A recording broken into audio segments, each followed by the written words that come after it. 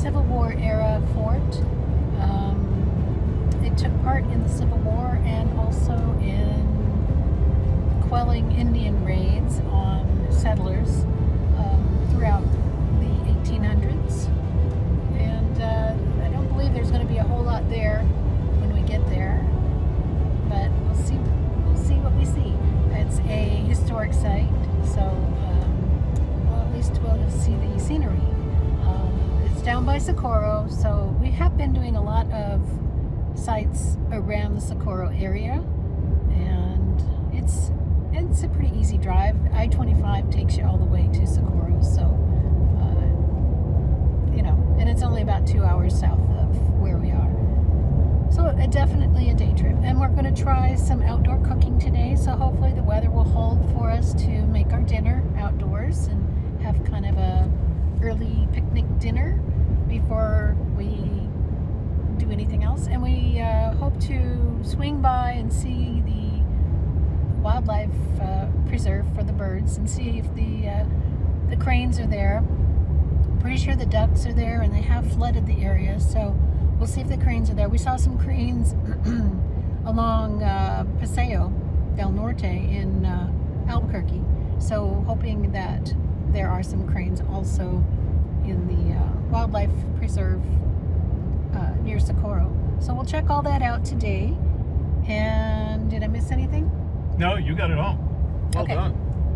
So that's what we'll see. We are close to Socorro now, so you'll see a time lapse of the drive, and hopefully we don't run into any more parades today. Well, we don't have to go through Socorro today. I just wanted to tell you that we were getting directions from Siri for the ride, for the drive, for the route, and then she puts it up on the screen and she says, just to let you know, you can ask me about road conditions and crashes and construction for your drive. And I was like, oh, good, ask her about that. So Toby says, hey Siri, tell me about the drive. Is there any construction or accidents? On the web for the drug. Is there any construction? Your Siri is check it out. Now my Siri's answering it. But she said, oh, I can't tell you that right now because you're driving.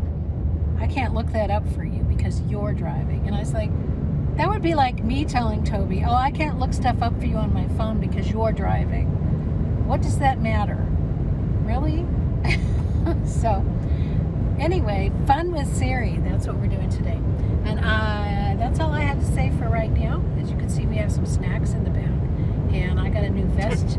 I got a new vest that you're just going to see me wearing with pockets. So I didn't have to bring a purse or a fanny pack today because I have pockets in my vest that Toby got for me. So I'll model that for you a little later. That's all I have for now, and we'll talk soon.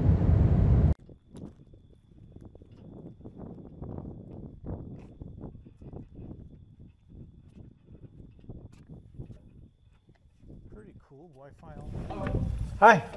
Come on in, look around. Thank you. I'd like to Ask get questions. my name is Toby Eunice. This is my partner, Shelley Carney. Okay. We have a show called New Mexico Day Trips. We're out here. Oh, okay. We're out here doing a story on Fort Craig. Okay. And we wondered if you had about 5 minutes to do an interview. I know a lot about this fort. So I was hoping that would be true. And I'd like to learn about it from you. If you have some specific questions. I have some specific questions, Okay. but they are not going to be questions that you haven't answered already.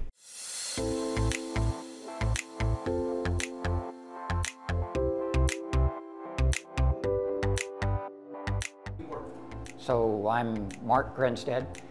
I'm the host here at Fort Craig, and the BLM is the overseers of the complex, basically.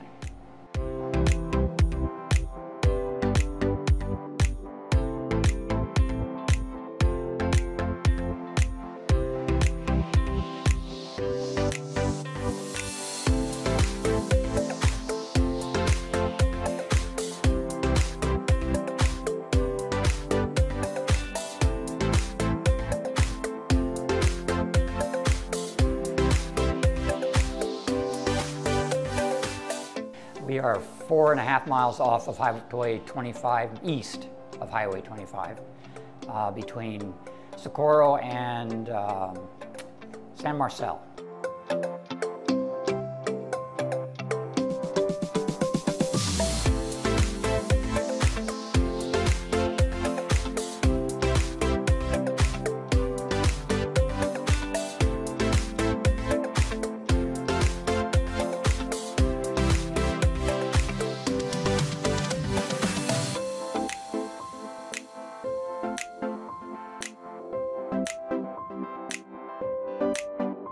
So this fort was established in 1854 and went to 1885.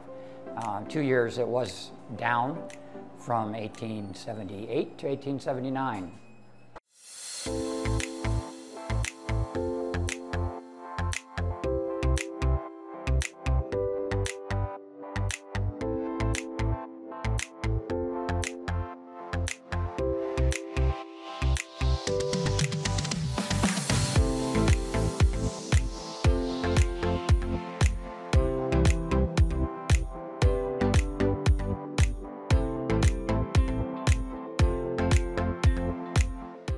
Fort Craig's was initially established in 1854.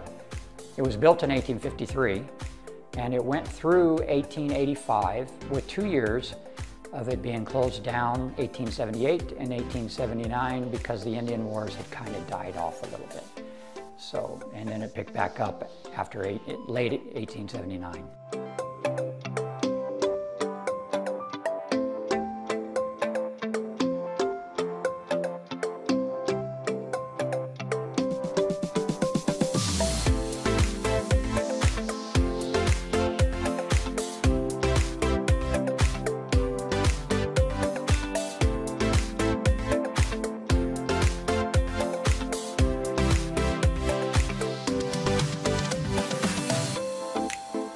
So this fort in particular is special to me because it was my mom's favorite fort. She was one of the historians for the El Camino Real forts. This included several forts up and down the El Camino Real. These forts were put in place because of the 1848 Mexican-American War Treaty. The Mexicans requested that the United States would provide protection for the inhabitants that were already here and the ones traveling up and down the El Camino Real. So my mom was very versed in this fort. It was her favorite fort, and we spent a lot of time out here as kids from 63 to 72 hunting artifacts when you could legally, and just learning the fort.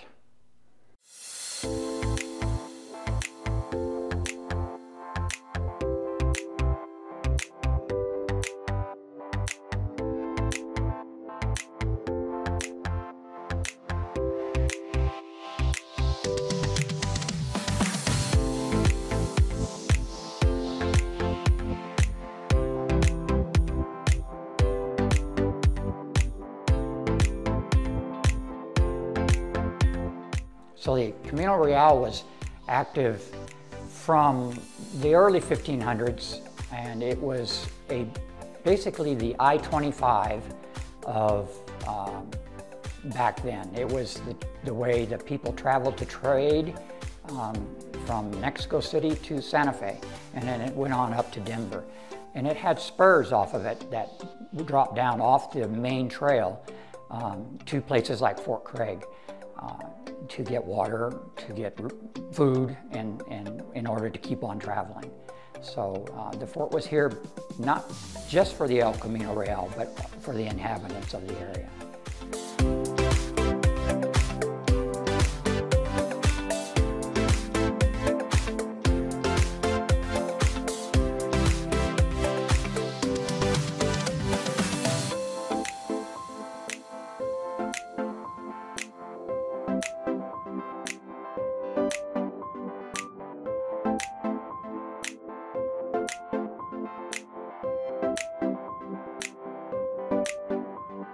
And the fort itself is 1/8 of a mile west of the Rio Grande. And actually the Rio Grande was even closer back in its day because the Rio Grande has shifted to the east. So yeah, it's only 1/8 of a mile off the backside of the fort.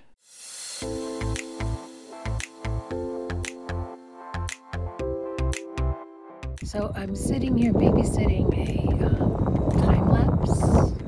It's kind of breezy, and I got my chair. I got my camp chair. So I guess I'm pretty comfortable. Got my snacks and drinks. My Perrier, my snacks, and doing pretty good.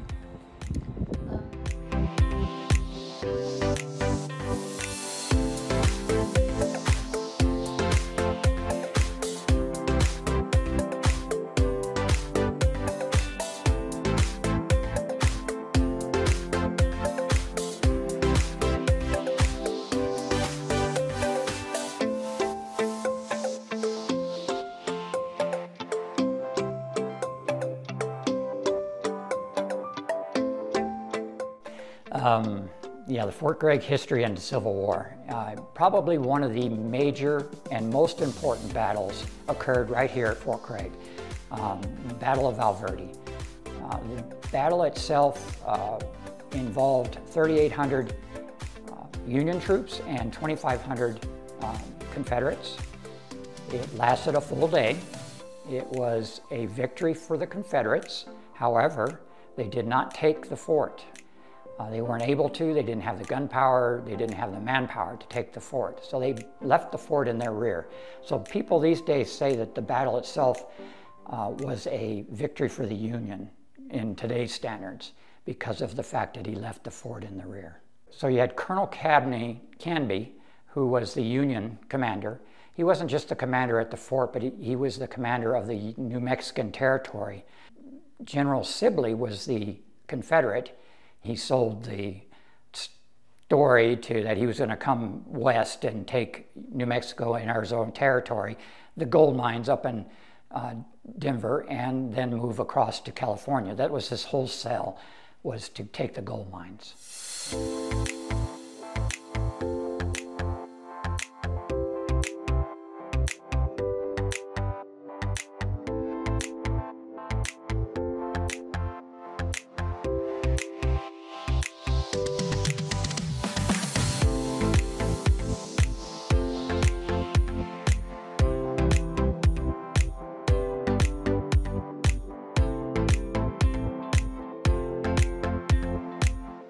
So Fort Gregg today is an interesting site, especially if you're interested in the forts of the time. It doesn't have a lot still standing, however, there's a lot still there underground. The few buildings that are standing, the guardhouse at the Sally Port and the commanding officer's quarters, and then the impressive storehouses that Sibley was after are still standing to where you can really get an idea how big they were.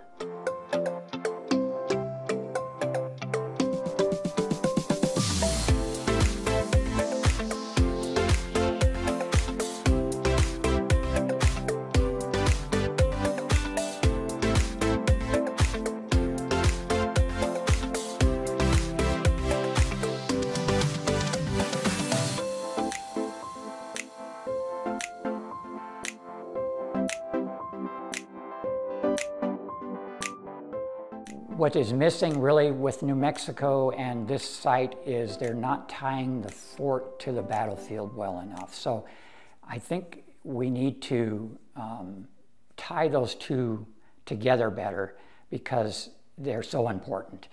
Not just the fact that we're here for the Indians, but this particular battle is extremely important. So that would be one thing. Another cool thing to know about this fort and the battle is it was the only fort battle that participated in a Lancer charge in the Civil War, the total Civil War. So there was a Lancer charge done by the Confederates, and they were repelled, of course, but it was the only one that ever happened in the Civil War. It was right here.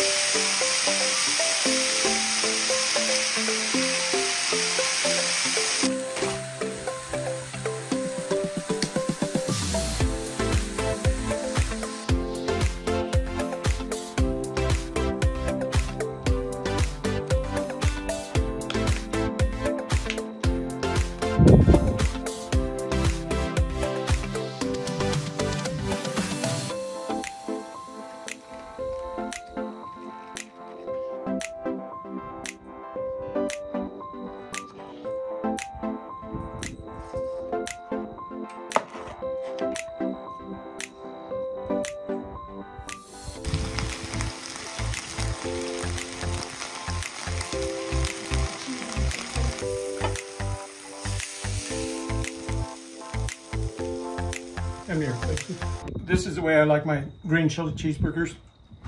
Rather than trying to put chili on, then hit it with ketchup and mustard and mayo and all that other stuff. Just get this. The guac is an extra added touch. How's the heat? Yeah, it's fine. Fine? Yeah. Yeah, it's not too much, not too little. Makes a good burger. Are we going anywhere else today?